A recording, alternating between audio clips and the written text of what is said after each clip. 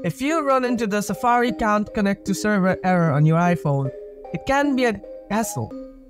This error usually points to issue with your internet connection or the website you're trying to access. But don't worry, here are some easy steps to troubleshoot and fix the problem. Solution 1. Check your internet connection. First, make sure your iPhone is connected to Wi-Fi or cellular data. Next, open the control center by swiping down from the top of your screen. Turn on airplane mode for about 10 seconds. Then go ahead and turn it off. Now open another app like YouTube to check if your internet connection is working. If it still can't load websites, the issue might be with your internet connection itself. Solution 2. Clear Safari cache and website data. Go ahead and open Settings on your iPhone. Scroll down and tap on Apps. After that, find Safari as you scroll down. Tap on Clear History and Website Data. Confirm this by tapping Clear again. Cached website data can sometimes get in the way and prevent pages from loading properly. Solution 3. Disable Safari extensions.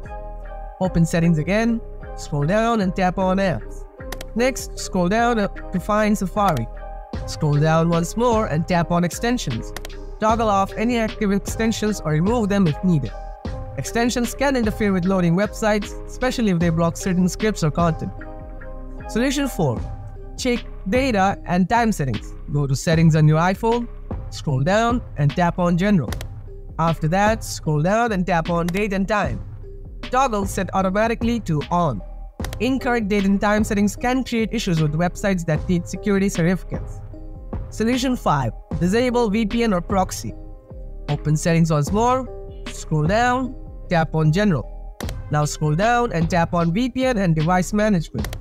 Turn off any VPN or proxy settings if applicable. VPNs can sometimes mess with how websites load, especially if they're regional. Solution 6. Reset network settings. Open Settings again, scroll down and tap on General. After that, scroll down and tap on Reset. Then select Reset Network Settings. Enter your passcode and confirm the reset.